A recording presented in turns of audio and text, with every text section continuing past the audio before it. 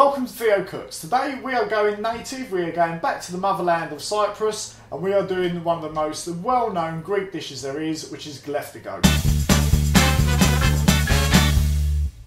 Really simply, Kleftiko is best done with the shoulder of lamb because it's very, very fatty. It's a slow cooked dish. It celebrates the flavours of Cyprus. First thing first, season your meat. Grab a bit of salt, put that all over, get some pepper. Season both sides. The legend behind Kleftiko is that the bandits in the old country years and years and years ago would have come down from the Troodos Mountains, stolen a goat at that time, probably rather than lamb, and they would have gone back up to the mountains and buried the goat and cooked it within the ground. The reason for that is so the outlaw bandits wouldn't be spotted with fires burning. So they'd burn the fire in the daytime when no one would see it, and then at night they'd cover it all up with the meat in the ground, and that would sit there for 12 hours, 24 hours, and when they take it out it would be beautiful and succulent. So even the Greek outlaws knew to enjoy good food. Get your garlic cloves, put them there. We've got a couple of bay leaves. We're going to grab a little bit of parsley, which we're just going to roughly chop, and our lemon. Get yourself a piece of foil. As always, a bit of olive oil. Done.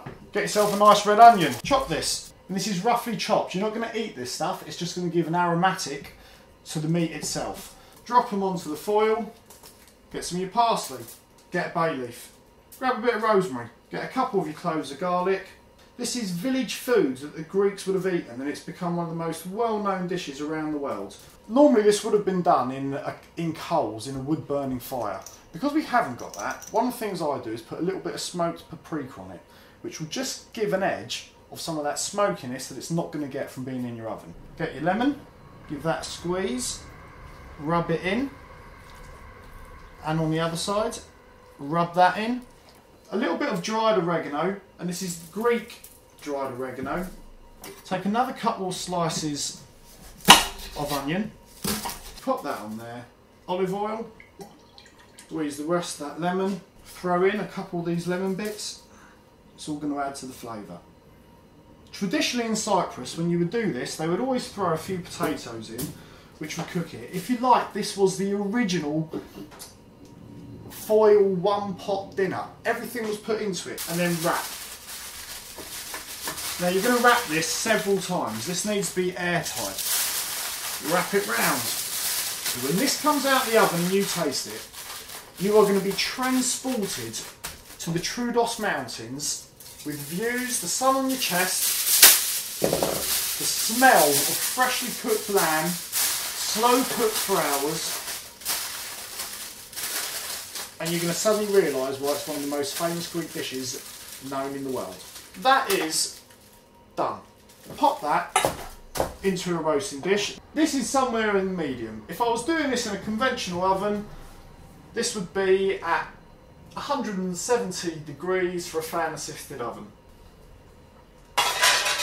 That's only half a shoulder there. Now you can use a leg, you can use other cuts. The shoulder works best because it's fatty, and that fat is going to render, it's going to melt, the juices are going to flow all over that meat, you're going to eat it, you're going to want to plaster that oil all over your body as you dive into that gorgeous lump of meat right there. The Kleftiko's been in the oven for the last 3 hours, and I am well excited about this piece of meat. So let's get it out now and do an unveiling. Oh, you can smell it. You can already smell it. We're going to use some scissors to do this. Break a hole with the knife, cut this away, open. Ow! Oh, the smell is phenomenal. Look at that. That is stunning. Look at that meat.